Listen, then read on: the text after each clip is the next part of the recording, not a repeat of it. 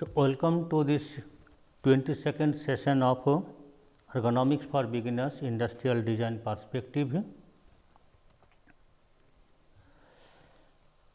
So, the today's current module is the module number 4, posture and movement. Out of the 8 number of classes in this module. So, today's module is the last module, that is the work counter, and in the series it is the class number 22nd. So, work counter. Now, the gist of the last class where we have discussed the movement and performance relevance, there we mentioned that movement, that is the dynamism of body parts as a whole body and the task and space around that linkages. And few aspects we have stressed upon, that is that being stationed at a point and stretching out, that considerations we have discussed. Then we came to the movement with central focus remained unaltered, means if we bend, try to reach some point, the space should be in such a way that we should come back to the central work attention area. If we take more than one step away from the central work attention, it is not easy to attain that central work attention area immediately. So, that needs to be considered. And then horizontal work surface, front, side and backwards movements. Some work area where we require sit and stand movement continuously, or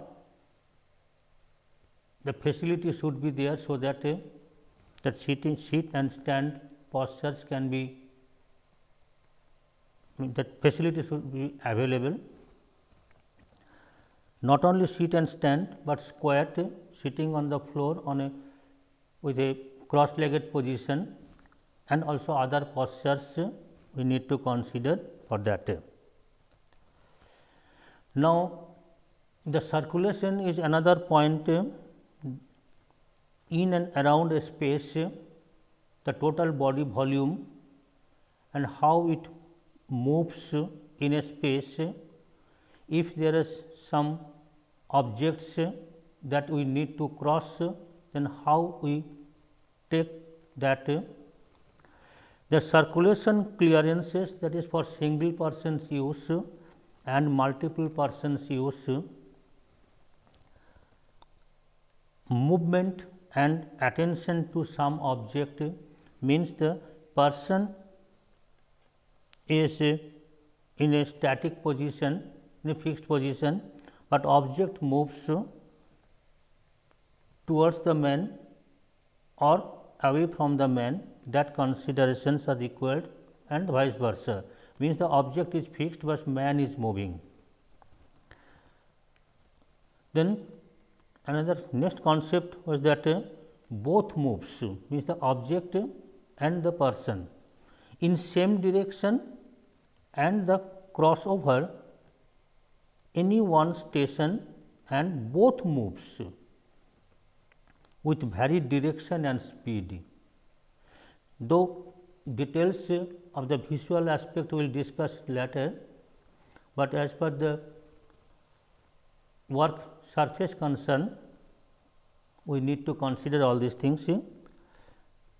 Then a human vertical movement we also discussed, there is the steps at home, at different workplaces, and outdoor, some steps, stairs, elevator, and not only the vertical upward movement or horizontal, but there should be some spiral type of movement.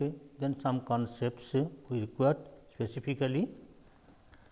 Lift own body has weight and different lifting with and without load, and then movement and then safety concern, fall, slip, etc. we need to consider while conceptualizing some work surface. And then finally, we discussed that body movement range and joint angles. So, whatever movement we allow, it should be within this. Now, it also affects with age and other circumstances and the physical body build. With this, the today's topic is the class number 22nd, that is the work counter, that is the workspace design relevance.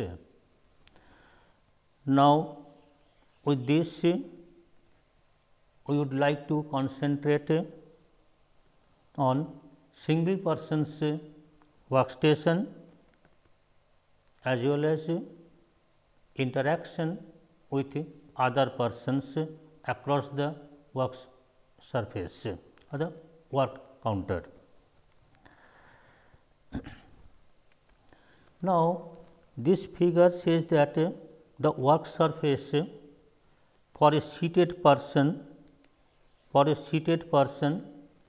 that is the occupant of this workstation, for the main occupant, and the visitors concerned. The visitors, whether single visitor or multiple visitor, that concern, and accordingly the tabletop dimensions and etc. Now, the concern is that the status of the occupants and visitors. Now, if we consider a workstation or maybe work area or a work table for top executives there, if we consider that this is the main occupant, the comfort he requires, his visitor is expected to ask for the same comfort. So, whatever concerns are here for this person, it should be repeated in opposite sides. Like the concerns, the basic concerns should be in such a way that with a seated person, they should extend their arm and they can shake hand each other. So, accordingly, with this type of behavior, the dimension of this tabletop is decided. And the modesty panel in between, this is the modesty panel. This modesty panel is kept in such a way from both the sides that both the person, if they extend their leg, it should have the free leg room, and from the floor around 20 centimeter gap should be maintained in this modesty panel case, so that if this is the modesty panel is placed here, then here around 20 centimeter gap should be there, so that the mopping and cleaning would be easier. And here around 7 to 10 centimeter, this much space should be kept free, so that the palm rest is possible. Now, the similar thing if we consider for junior executives, there we expect that the junior executives visitors will come with some task that the junior executive needs to handle. So, in that case,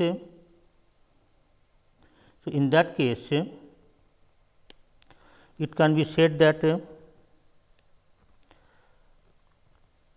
the comfort for a top executive, the similar comfort may be given to the junior executive, whereas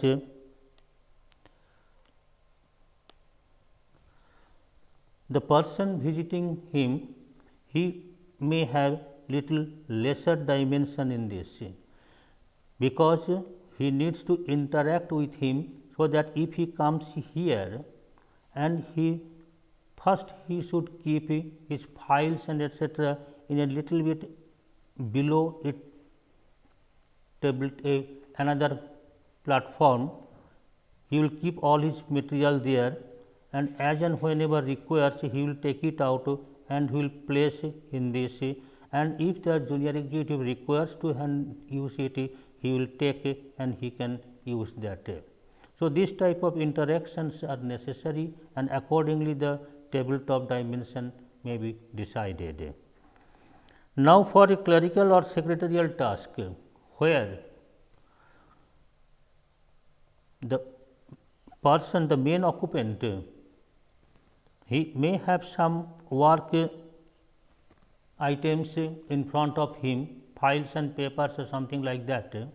So, the visitors are not or maybe may not be allowed to see at the front, though normally it is seen in the offices, but it would be better if an access is given on the side area, so that the visitor can come and can interact directly, and the concerns here for foot, leg room and etc., it should be kept with a smaller modesty panel.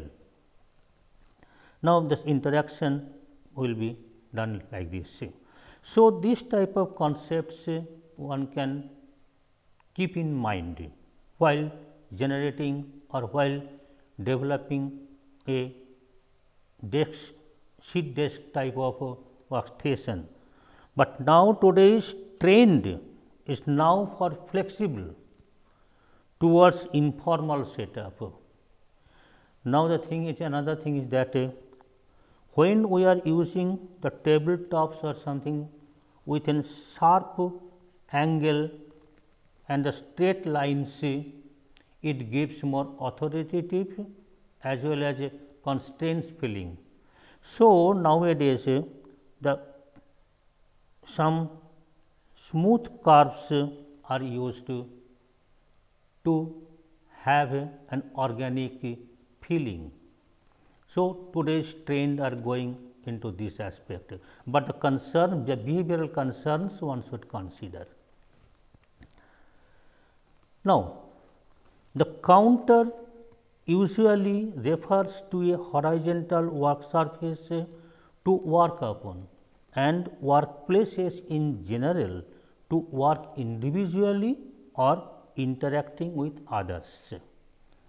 It is frequently installed upon and supported by cabinets for storage purpose. The surface is positioned at a task context specific ergonomic considerations for which it is designed. Now, if we see this figure, it is a typical kitchen with modern accessories. Now, if we discuss this, then thing is that this height, whether this height is comfortable, the storage inside, whether to keep material here is easier, how much bent of a person is necessary. If sink and etc. are here, the total layout of the things, then the depth of this table etc. are concerned. Another concern is that if a person stand and work here, and at that time, if at the same time the doors needs to be opened, then what would be the considerations here? It should not hit the person, or while closing there should not be any problem. So, all these things are necessary to concern. Now, with this we can say that the counter dimensions and specifications must match with users anthropometric and context specific behavior considerations. As for example, height of the user and the particular task demand. Now, if the height is less or more, and so how compatible match is there, that we need to check. We also cannot say here that if this platform height is more than this person, then one can easily say that okay, use a platform here, movable platform. But the thing is that in this context, if we use a platform, when you step up, it is easier, it provides easiness to work upon here. But when you need to take out some material from inside this cabinet, there will be problem, or there is enough chance that you require frequent coming down and climbing up, and so there is a, it may be unsafe for working. So, then while conceiving this design of the kitchen platform, the matter should be considered, the compatibility factors.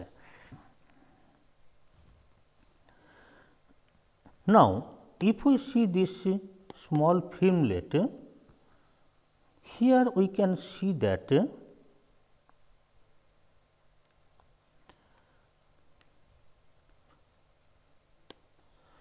then we may see that the person working here. Now, see the person standing and working, she has to lift her arm at around shoulder level, and while so a pain will be developed at the shoulder joint. Now, what to be done? Why it happens? It happens because the platform height is not considered fully. Now, if we see these figures, here it says that the person's height and the platform height is we can say that it is almost matching, means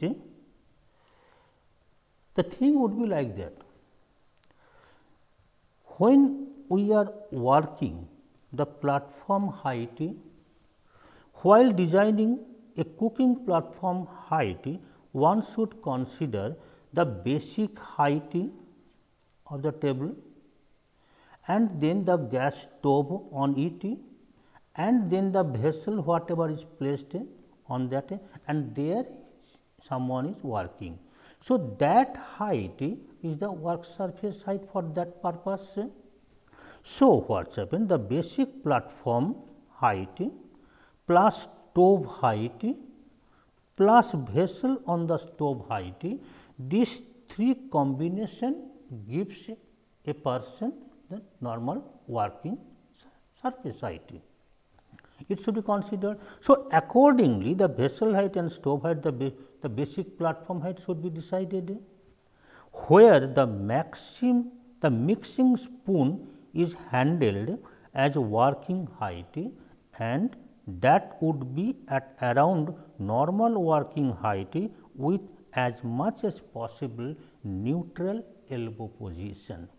If we see a schematic diagram in this here in the right hand bottom corner of this slide, here we can say that this is the total height of the main platform, then the stove height. So, some concerns also some people can think that why not to make a even line, why not to have a depressed area in somewhere, where the gas stove can be placed. So, the gas top, the stove to top and the platform will remain at the same height. One can think of this if it is possible to have it, and on that the vessel that will be added. So, whether this much portion should be hidden to be put on below a surface, so that the top area should be on this, or what would be the visible portion, that depending on different tasks to be performed, it can be decided. So, these are the cases we must need to consider.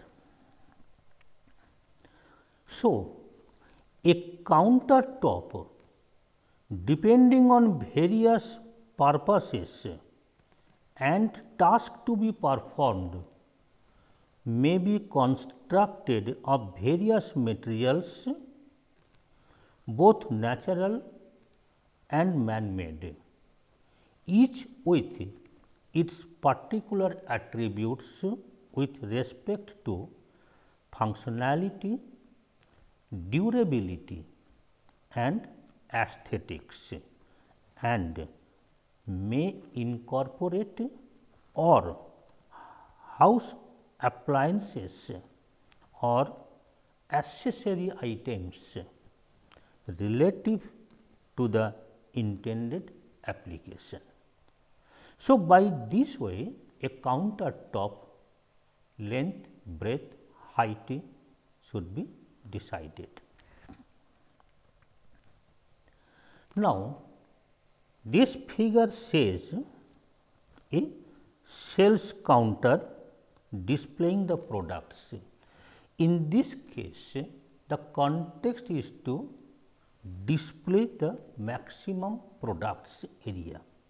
So, here the table height may be relatively lower, because here what happens, the person is supposed to check the material keeping on the surface, means it's there some enough space should be provided for that.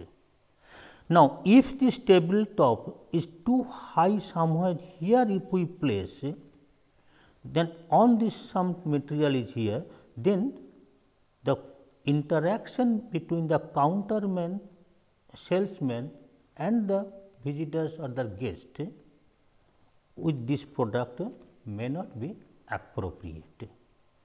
So, in this case, the most important thing is to display the product. So, the interaction will be with the product, and the work platform should facilitate this.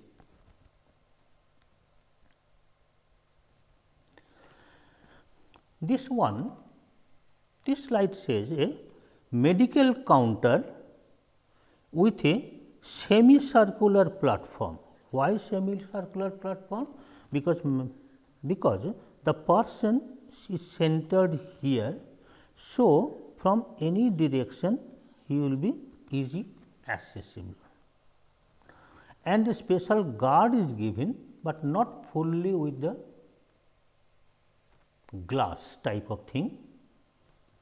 Here what happens, the airflow is maintained, easy airflow, and it is not necessary to have that type of guard. So, this is the matter is given, and now here the outer side it is semicircular, but inner side is a straight, because for inner side that person it would be a normal tabletop type of appearance. Now, the interaction is going on. So, here what happens, the person from here the main interaction is taking place, and so this platform height appears to be appropriate. Now, for different purposes the work height will vary, but obviously it should not be above the shoulder level or it should not be very below the waist level. So, within this some variations are there.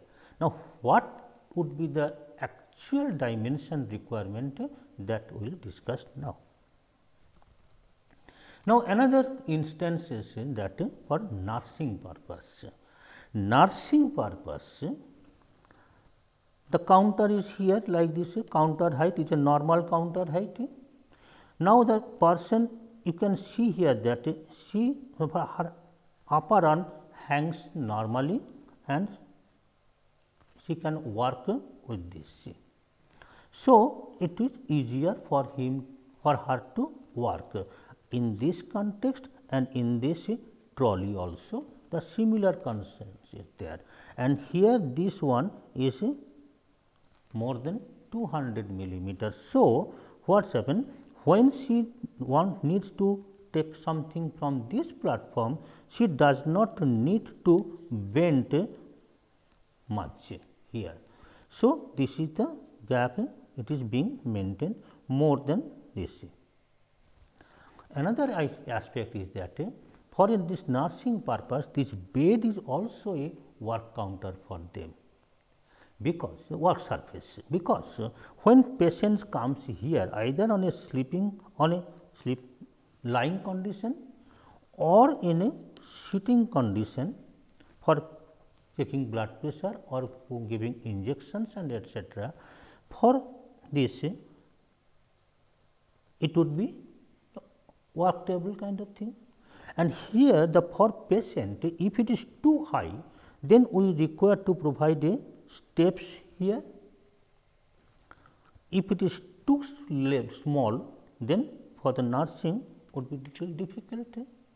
Then what would be the appropriate height, so that patient can use it comfortably, as well as the nurses also can have good access to the patients.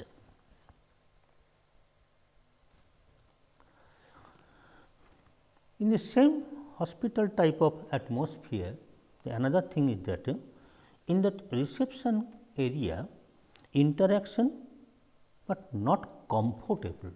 Now, see here, only this much portion is the interactive area, but others not. And then the way to take some material with the papers and etc. here, paperwork, someone has to extend the arm here, and obviously it is not a good comfortable position. Now, why it is made like this way? And question comes, if everybody knows this matter, then why it happens? It happens because now from this, the one thing is that to usage of the space. In this space, this staircase and etc., this opens, this area is being utilized for the reception, but the same reception we are seeing from the back side. Here it says that the counter is developed for the ease of the counter person, and they are having the storage and etc. like that way. So, to give priority towards this side activities, the other side activities we are not considered. We have not considered properly. So, then what would be the proper counter height, so that the customers or the visitors other side of the counter and inner side of the counter person, the salesperson, they should have good interaction, as well as all the required things will be placed properly. Depending on different context, studies to be done, and accordingly design should be made. Now, another example, that reception area of a guest house type of atmosphere, where this is the counter area, the visitors waiting area. Now, if we see the counter here, in comparison to earlier hospital case, the height is lower. Now, good interaction is going on, at least for working this arm you can have at this angle in comparison to this angle, in comparison to this angle. So, the heights are reduced here. So, it gives a good interaction. So, much moderate interaction is going on. Moderate interaction. Now, we are looking from the back side of this same counter. Here, the moderate interaction is going on, satisfying counter person's all needs, means all needs is being considered. So, the chair is also provided here. So, that this chair if he requires he can use in this case position, and if he requires he can use for the computer use also. So, instead of having many different types of chairs here, a single chair would be better in this case with swiveling wheel and etc. So, that these are the concerns we should use for the counter design. Now, a shop. There are varieties of work counters are there, but we are discussing here few examples, so that it gives us some thoughts. So, that while designing similar type of counters, we should keep all these aspects in mind. Now, in this case, this is a coffee shop where tea, coffees and other snacks etc. are available. Now, people are coming here. So, in that case the interaction is here. So, now see the height is done in such a way that the person till the person's waist level it is there. So, that while working and etc. this we do not require to lift your arm above the normal elbow position. Now, if we see from the inner side of this counter, the same counter, now see that so many small cabinets places are there for these things and the good interaction takes place, and this length breadth of this depth also according to the total arm lower means that this arm distance and little more. So, that the proper activity means what type of activity is supposed to take place here, accordingly the depth of the tabletop is decided.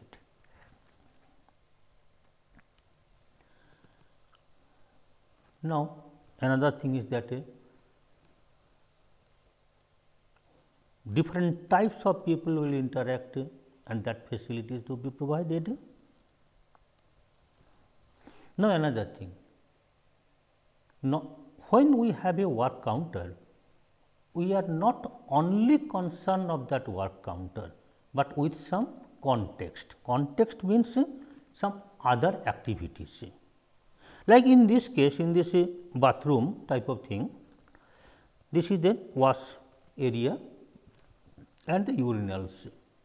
So, when a person enters, what the task sequences he follows and accordingly the platform support should be given like this. When he comes here, he feels that to be done like this way. So, now here whether this posture is good required or this height may be lifted little more, or there may be a curvature kind of thing of all the things. So, that it will obviously with aesthetics and etc. So, that it would give another aesthetic dimension to this approach should be considered, not only functionality, functionality with some aesthetics appeal should be provided. Now, what would be done actually, it needs a lot of considerations. Also, we have to see here that the privacy is also another concern, not only the work area, work surface, but the mirror and etc. provides here. The the from entry point of view, if someone looks here, then he should not feel that the reflection of this area or the opposite area. So, all these concerns are necessary to have a good platform or work surface or a counter development. Now, another thing is that for a shop, sweet shop type of thing, a snacks shop, this type of curvature, this cover and etc., it gives a good visibility. So, from anywhere you can approach, from this both sides you can approach, but that side approach is the formal approach where the normal counter height is provided, but in this through this also one can approach just for talking and etc., but material in exchange it should be done from this side. So, the design itself it guides the people how to behave and which side of the design to be used actually to do certain task.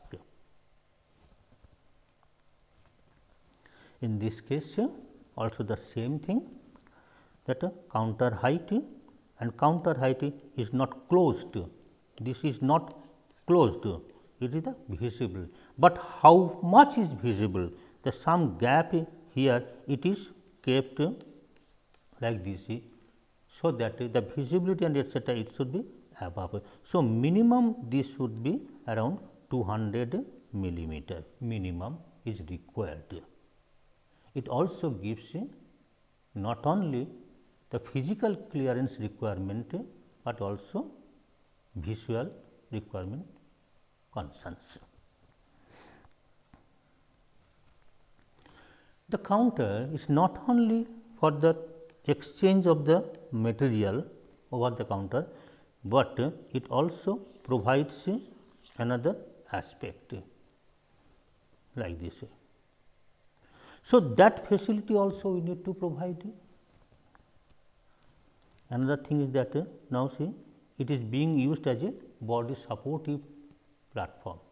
The counter and the body supportive height also used. So, now if there is no seating arrangement is provided, then this type of facilities may be there. With this we can say that today's discussion aims at understanding the various work surface heights relevant to normal work platform, table, kitchen platform or any interactive work counters with the reference data set in Indian population. Whatever that we discussed or about the Indian requirement and Indian population. So, from where we can get the data Indian that if we depend on other than Indian population data source, then it may not be good match with our requirement. So, Indian body dimension and our behavior should be considered. The common features for selecting relevant work platform heights in standing posture may be converted to sitting posture considering sitting elbow height. So, whatever we are discussing here, all the basic point is that elbow height from the floor and the arm reach distances. Now, when we say that elbow height is the main factor, then we should see this slide. It says that the work height depends on the task. There are three types of tasks. We can say that for height wise, like normal working height. Normal working height, if we see this the first figure, normal working height, if we stand erect with upper arm hanging freely downward and knee and the elbow placed at 90-degree angle with the upper arm, it is the ideal position. But at this position, so and then the height of the elbow would be the good height. But at this height, it is little difficult to perform any task. We little bent, and then we also to do certain skillful work, we require an elbow support. So, considering all these things, it is said that the normal working height is the 50th percentile value of elbow height and 50 to 100 millimeter add to that. So, it will be the normal work height. This should be considered everywhere. Now, if we want to see something very close for inspection purpose, then the platform height should be higher. Then how much height we can bring it? It has not only the arm, but also vision matters. Vision matters is that if it now normally we require around 30 to 45 or 50 centimeter distance for the vision, good vision. Now, if it comes very close to this height, then that would be less, so focusing would be problem, it is uneasy. So, it is considering all the things, it is said that if a normal elbow height for fine inspection work height, it would be 50th percentile of normal elbow height plus 200 to 300 millimeter addition to that. So, this will be the maximum platform height for fine inspection type of work. Now, what would be the lower height then? It is said that for heavy manual lifting, when arm is at around 150-degree angle at the elbow level, the 150-degree angle, it is the where we can exert maximum force 150-degree to 120-degree type of thing. So, it is considered with all the things, it is said that if the elbow height minus 200 millimeter, this would be the for lower platform height for heavy manual work, and for that elbow dimensions is given here, where elbow dimensions value in millimeter, male, female and combined data all are given here with the minimum value and percentiles 5th, 25th, 50th, 75th and 95th percentile values, maximum value, mean value and standard deviation, and in ratio means the elbow height and the stature height, that ratio is given here. So, from this data one can consider this, and for that purpose normally the 50th percentile value we consider when we are not sure who will be the intended user for mass purpose, but depending on the safety requirement and etc., we need to consider various percentile values of elbow heights. Like those physical human body dimensions based on elbow heights, arm having vertical downward at the side of the body, assist fixing various work platform heights for comfortable work, normal, upper, permissible and lower respectively for inspection etc., fine work and handling heavy material. For general purpose, 50th percentile of elbow height, that is roughly around 1 meter for Indian case, may be considered for writing etc. It may be fixed at elbow height plus 50 to 100 millimeter, and for minute attention it may go up to 200 millimeter. For heavy manual material handling, it may go down to 200 millimeter from the elbow height. In the case of dynamic body dimensional measurements, as the body functional context vary, comfortable work postures should be maintained and measurements of body parts in such positions should be taken with extension and flexing movements, so that various reach values in different positions are normally taken care of. Now, in this figure it is seen that work platform, work counter and the work station. Now, this is a small room where the two different activities are going on.